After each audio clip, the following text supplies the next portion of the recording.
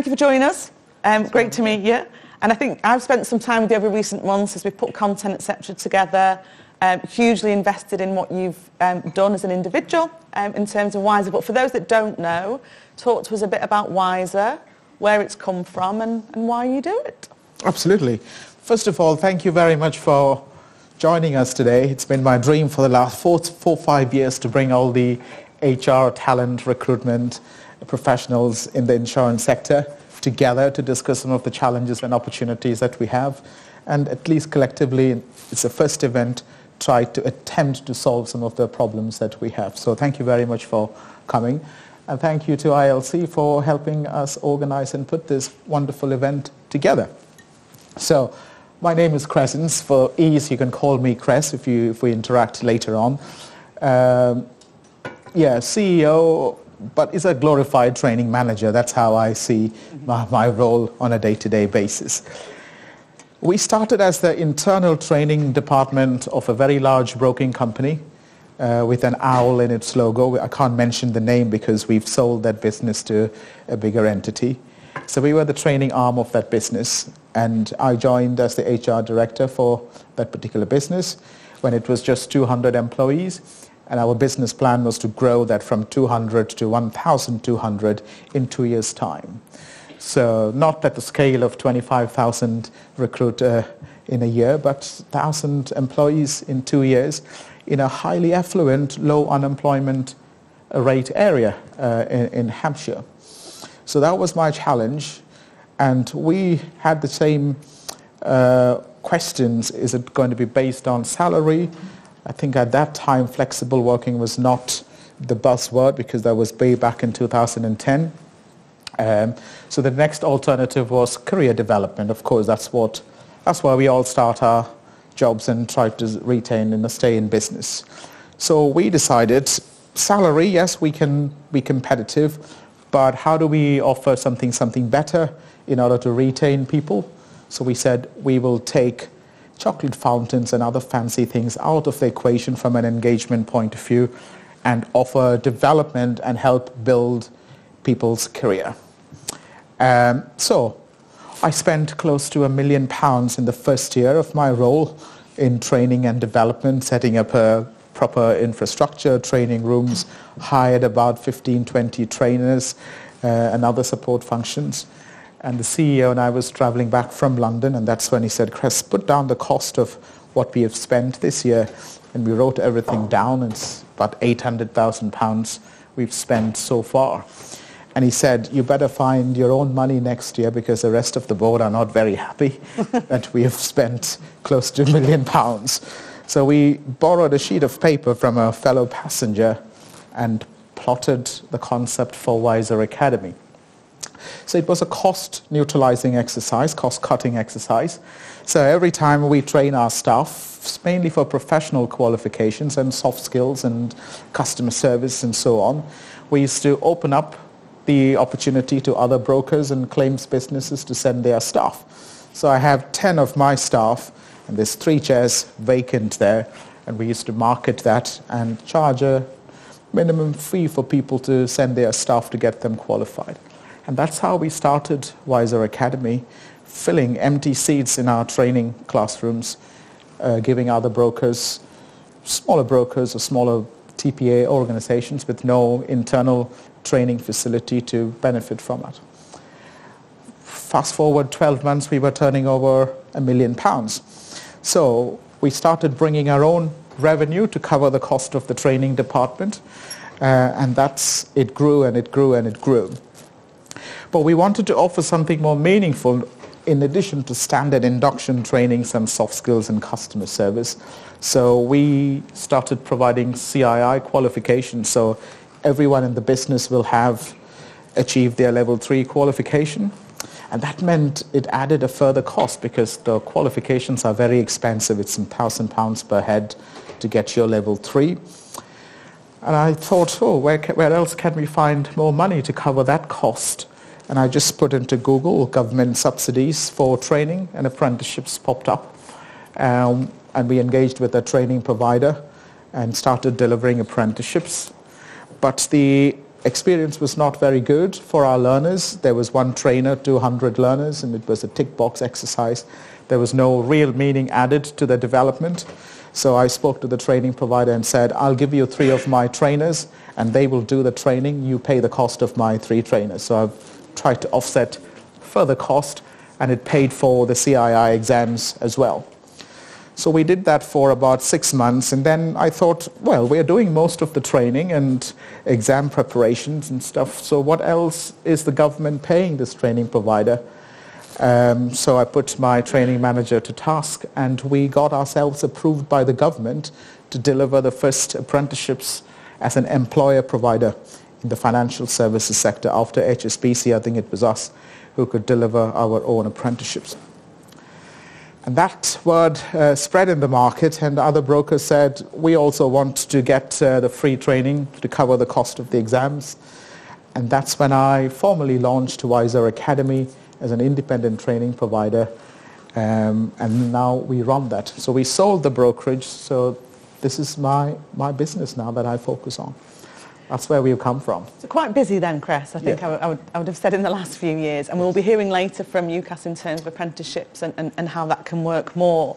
And I know there's so much we could talk about today, but time is always limited. So if we were to start with, I guess, the most important things that you would want to get across in terms of that kind of attracting talent, what do we need to do? What's the key messages and important things we need to think about?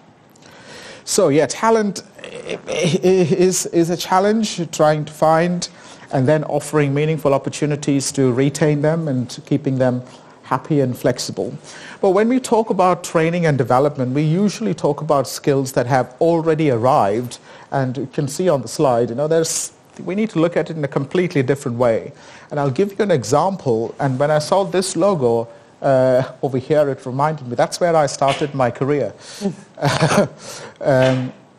So skills that have arrived, your customer service, your complaints handling, your consumer duty basics, and we spend an awful lot of time developing people in that. But we need to focus on skills that are in progress. It's not yet mainstream, but it's about to happen. But most certainly we completely avoid that skills in anticipation. Sometimes they're called skills in conflict, because we sit and debate, no, that will never happen. ChatGPT will never become mainstream aspect of our day-to-day work. I started working in an Indian call center supporting, back then it was called Eagle Star, and I think Zurich bought Eagle Star, probably you know that. And I remember in 2002, we were trained as trainers on how to deliver virtual classroom trainings.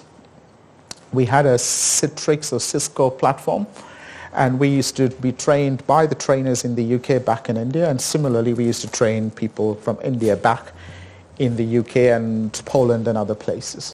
And we were given training in 2003-04 on how to deliver virtual classrooms training. And that is an example of skills in anticipation. Zurich team really anticipated. There's a way of doing that. There is a need for that.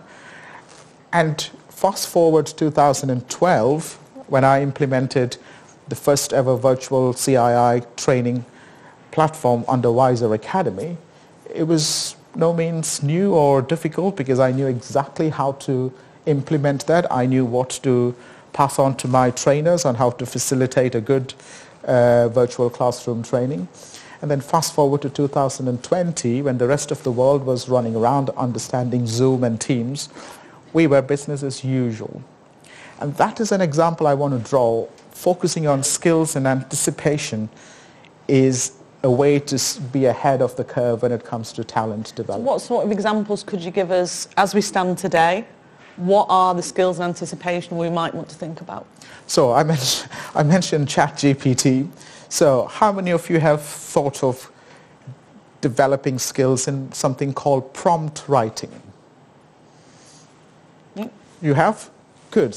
There's only one hand. And that is a skill that we will all need in the next 12 to 18 months' time.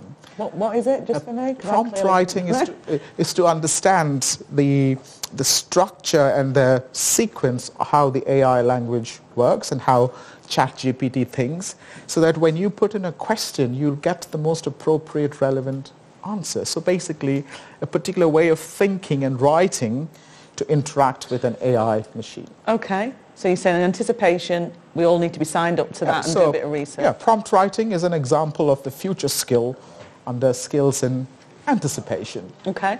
Agile working was a mainstream skill under IT and project management, but it is trickling down into day-to-day general team working. So agile working is something that's just evolving. It's in progress.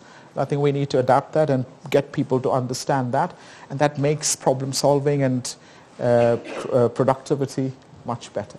Okay. And as Shana had mentioned as well, seeing a bit of a change in terms of maybe some talent pool, that it's not just technical skills anymore, and that there are some tech out there that will take away some parts of the claim processing. So what does that look like in terms of a landscape then, Cress? So I think there's three, I think it's in grey, you can't probably read. So the future jobs, all routine and transactional jobs will get automated. And what will be left over is non-routine, which is knowledge-based jobs. And for you to be able to deliver knowledge-based jobs, you should have the fundamental foundation knowledge, hard skills as we call it. Then the future jobs are the ones for the smart, the educated, and people who embrace lifelong learning. And there's a lot of noise about what will be the exact future skills of the future. And if we can narrow everything down into creativity, problem solving, critical thinking, and I think there was mention earlier about emotional intelligence, attention management, we'll be left with so much time we still don't know what to do with it, and you'll still be running out of time. So attention management in old terms is time management. These are the neutral skills that we need to develop to be able to stay afloat and be ahead of the curve. Technical skills and technology will continue to evolve, but the confidence and the courage to embrace that and deal with it comes from these neutral skills. And as much as technology progresses, it's going to create some problems for us.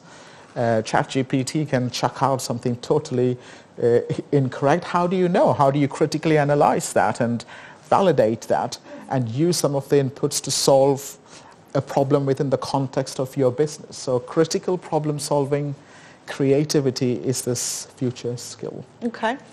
So some key learns in terms of what we need to think about future-wise anticipation as well as the progress. Talking about then, I guess, talent pools and looking at how we can as an industry open up some new talent pools or consider new talent pools. I know there's quite a lot of work that WISE has done, so let's talk about that.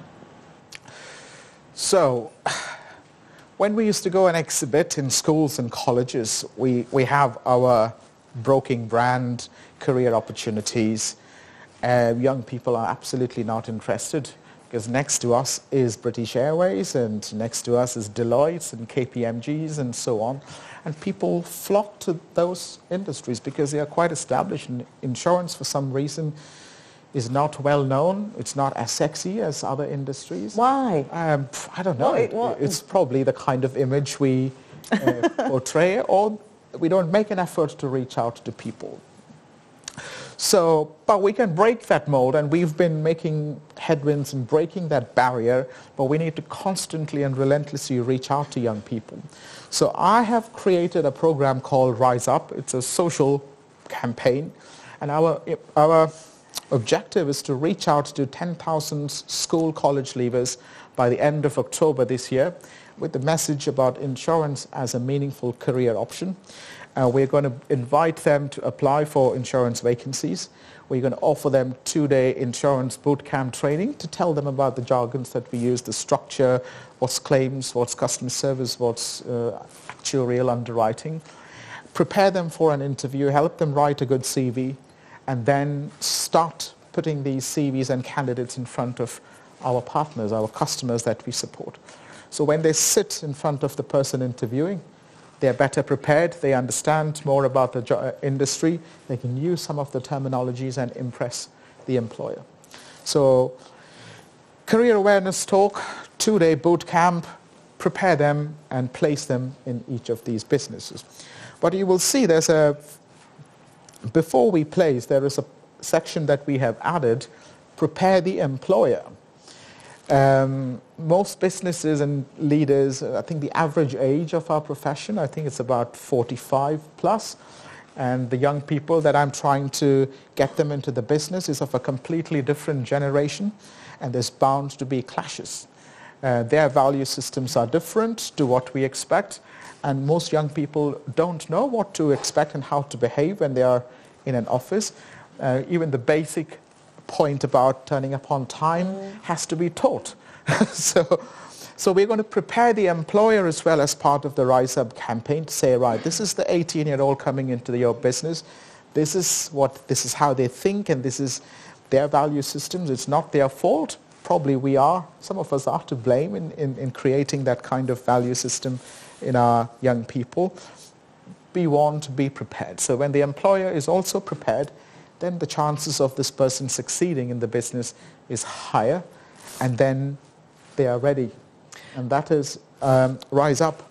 And what sort of job roles then within industry would you be looking to try and support these individuals into getting into employment? What kind of job roles? It's mostly all frontline jobs, from customer service, F&OL and claims, and business admin, sales.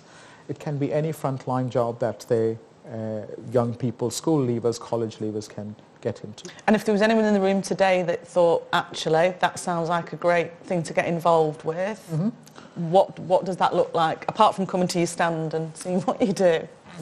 You can go to our website. There's a section for Rise Up, and you can pledge. If you say, Wiser Academy, we are prepared to take 10 people. Can you help us find 10 school, college leavers or graduates?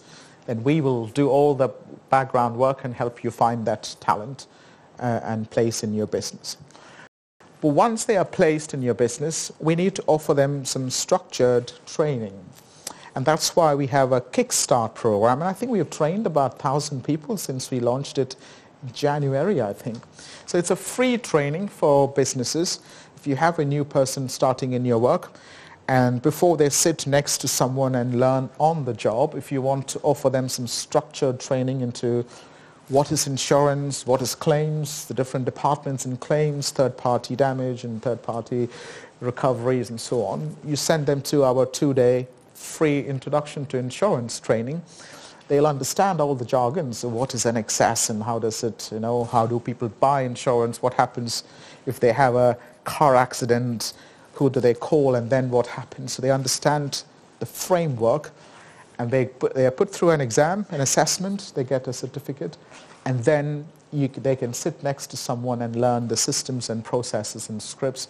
That makes their learning a little more easier and faster and more embedded. So that's Kickstart for young people or older people fresh into insurance. They can go through that. And just touch on apprenticeships as well, and the option to become qualified in insurance and to get a degree. What does that look like as a programme? And do you think there's more of a shift now to people wanting to not just take the path of going to university after college? Yes. That's a yes, okay. And why? Why has there been a shift then? Well, I think you will hear from UCAS later this afternoon. People are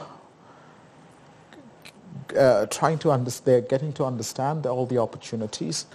Universities, I think if people are smarter, I think they're going to avoid that, because you go into a 3-year degree, maybe an English literature, geography, economics, you spend £60,000 debt and you walk out with no meaningful work experience, £60,000 debt, and you'll probably still end up in doing some kind of frontline job. And from an insurance sector, we think we attract the best graduates, in our talent programs, graduate programs, major insurance companies, but in reality we only get given the leftovers. The creme de la creme is taken by the Deloittes, the KPMGs and all the big IT companies, and we only get leftover graduates. So why wait for leftovers? Go and recruit good talent right from school and colleges and nurture and develop their career. So we know university is still a preferred option for some of the people, and that's why we developed the first ever insurance university degree program. That's not on the slide, because I was surprised. Social media, which is only in the last 20 years, has got its own university degree program. Does it? Yes. You can do a social media degree in how to use Facebook and Twitter. But insurance, which is about 500 years old, from its early days, doesn't have an insurance degree. So we changed that in 2015, I think, yes, and we developed our first ever insurance degree program. Because diversity, and we mentioned about diversity inclusion, we always look on the other end of the spectrum of the socially, economically not so privileged people. But if you look on the other side of diversity, there are these private educated students who went to private schools and colleges. Why can't we attract them? Because that is equally diversity, but we have to offer something really lucrative, meaningful to them. So to attract the private school educated people into the insurance sector was the trigger point of developing the university degree. Okay. And they are smart, so they come and work for a business after college. 3 years ACII industry qualification. The 4th year is a BA Honours Insurance degree. You walk away with 4 years of work experience and you've saved, I don't know, £60,000 if you're still living with your mum and dad, and not £60,000 in terms of university debt. So you think there's a shift? Absolutely. And our job, I guess, as the collective community is to do more about it, to get the word out there and to make it seem a bit more sexy in terms of an industry. Yes. There are 500,000 young people who have expressed their interest in an apprenticeship. You will hear more about it from UCAS. It's just that one door we have to open and we can find the new generation or the next generation of talent. Okay, wonderful. Just for anyone who doesn't know, we do podcasts within ILC. I recently spent a lovely couple of hours with Cress on a podcast that's due out in the next couple of weeks where you can find out a bit more, a bit in terms of background, but certainly the passion that sits behind it as well. So I'm going to go to Nick for questions unless there's anything else that you want to add before I pass over to Nick for some questions. Well, I just want to highlight on the apprenticeship side of things because I think Shana from Zurich mentioned their apprentices didn't have a good experience or it was difficult. I think it was on the virtual learning, I think. The virtual learning side of things, yes. So young people, we may think they're on their gadgets and stuff, but they still prefer that face-to-face social side of things. Young people prefer learning in a classroom from a person. But again, a good apprenticeship has to incorporate the skills in progress, the skills in anticipation, and not just the skills that are established. So if you use apprenticeships in a very effective way, you can package that and create your talent program that meets your present, your immediate future, and the long-term program. Most businesses and learners and training providers use apprenticeships just for the CII qualifications or SILA qualifications, avoiding the skills and behavior. And I think that's doing injustice to your levy pot or your employees. I think you should focus on creating apprenticeships. It's a perfect platform if implemented well. And if you implement skills and behavior as part of that, then you get a well-rounded, fully government-funded training program. How many have apprenticeships at the moment? Your organisation that does an apprenticeship? Gosh, oh no, a few more hands going up. Still not loads. There is if you look around the room, still not loads. So I think we've definitely got some work to do. Your guys are around all day today? Yes. The stand's just outside on the left, so when we get through to lunch in about the next 15 or so minutes, please feel free to go up and ask. Nick, do we have any questions at all? We do, Sue. Yeah, we've got a few. So, Cres... we got 4 minutes, yeah. 4 minutes, right. I'll speak slowly. I've got 2. What does good virtual training look like, and what should be considered to ensure employees and new starters retain engagement? So what does good virtual training session looks like? First of all, having the cameras on by the learners themselves is a good starting point. So one of the key things my trainers really drive from day one is to have the cameras on, because that creates that sense of connectivity and so on.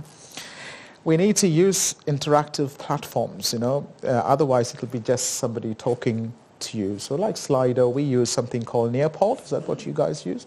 So bring some interactivity and engagement activities that you typically do in a classroom training into your virtual sessions. But most important is keeping the content quite concise, and constantly bringing interactions, verbally interacting with the people, asking questions and keeping them. And no more than an hour and a half if you have any kind of a formal training, not to do full 8 hours and stuff. So keep it bite-sized and then keep it highly interactive. Sorry, what was the second part of your question? Engaging? Yeah, how to keep the employees engaged. Yeah, so even if you are delivering virtual classrooms, we need to have to use our dexterity and motor skills. So our trainers send printed copies of workbooks, so as they're learning, they need to still to be able to write and scribble and highlight and all of those kind of stuff. So if you bring that classroom feel by way of interaction and be able to write and scribble and post-it notes and then keep activities on a Slido or Nearpod kind of platform, then you can really make virtual sessions highly engaging. One more? Go on then. Something, Cres, that you mentioned during the discussion was lifelong learning. Mm-hmm. Something that I'm very passionate about. I think it's really important. How do employees give those pathways of lifelong learning to the new talent that they want to attract? If we can go back, I think, one slide. So. Are you challenging me now? Which one? Which one do you want? Yes. Yeah. I've used a term there called macro learning, micro learning, and exposures. So when a new employee joins, they go through their 10 days or 5 days induction. That's a typical macro learning opportunity. And that will give them a real start. If you plot them on a graph, you'll see it's going high because they have the deep foundation, they understand, and they're productive. But what happens after that, they'll start dipping. Their productivity, knowledge, enthusiasm starts dipping. And that's when we need to feed it with micro-learning. And micro-learning is simple things like videos and blogs and podcasts and articles and bite-sized content and content in the flow of work. So when they're faced with a particular challenge, that's when you need to feed content using technology and platform. And then it starts going back up. But then you need to feed that with more macro learning, and that's what creates exponential growth in a person's career. So new person, induction training, ongoing bite-sized virtual half-an-hour training, e-learning, videos, blogs will keep them going. They start dipping down. That's when you provide them with professional qualifications training or some kind of advanced macro learning, which is pretty medium to long-term program, your CII qualifications and stuff. But what really makes a difference is creating exposures. That example of Zurich training me in 2002 on virtual training, I was not a trainer, I was just a call center employee at that time.